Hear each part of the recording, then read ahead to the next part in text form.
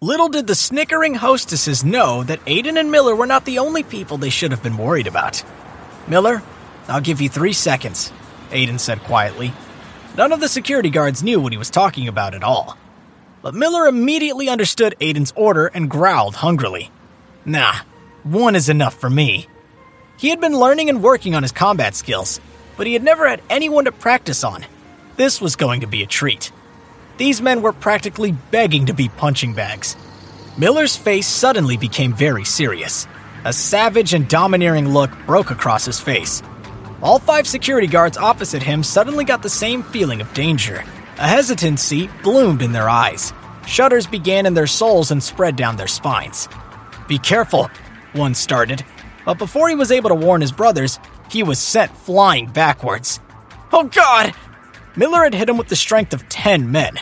The rest of the security guards scrambled, but couldn't overcome their fear before they, too, were flying in all directions. Miller's fist swept all 5 people in a flash, leaving them with broken flesh and cracked bones. They were all unconscious before they even hit the ground. When Miller turned back to Aiden, there were 5 security guards motionless on the ground, and another group of guards hugging each other in terror, unable to escape. They knew they certainly couldn't rival this man's power no matter how hard they tried. Was this man a steel gorilla in human skin? In a strange silence, Aiden gave a half smile. "What were you all saying?" To Aiden, Miller was simply a knight knocking over a line of pawns.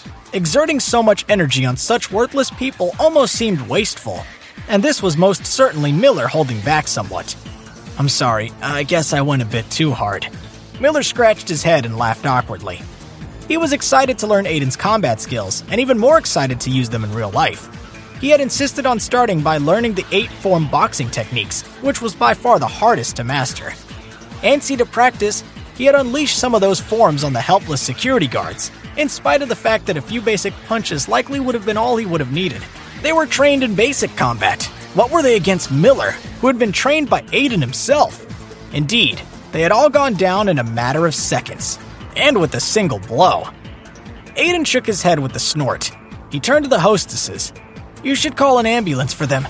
They've definitely got some pretty bad internal injuries, but if you're quick, it won't be fatal." The greeters were already scared, but that sentence made them even more terrified. Aiden and Miller, meanwhile, swaggered right through the doors to the club. No one bothered to try and stop them. Only when Aiden and Miller had completely disappeared did the greeters move to call emergency services for the injured security guards. One guard began to recover for a moment, seemingly slightly less injured than the others. Go and tell the boss," he muttered, his head tilted back, and he passed out once again. The ladies did not hesitate to disobey, and several of them ran off into the club.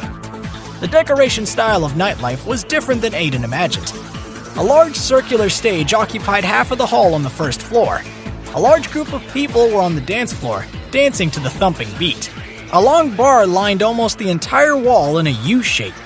In front of the bar, customers who didn't like to dance or wanted to relax were sitting on bar stools and sipping oddly colored drinks. Uniformed bartenders made cocktails for guests behind the bar.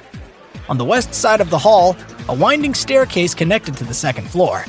The second floor, which wrapped like a balcony above the first floor dance floor, was wall-to-wall one-way glass, meaning that people on the first floor couldn't see the second floor, but people on the second floor could look down and see the dance floor. Aiden decided to collect information from the first floor. He took Miller with him. Unsure of where to start, he just moved to a nearby customer drinking at a bar. But Aiden had forgotten about Miller's deterrent power.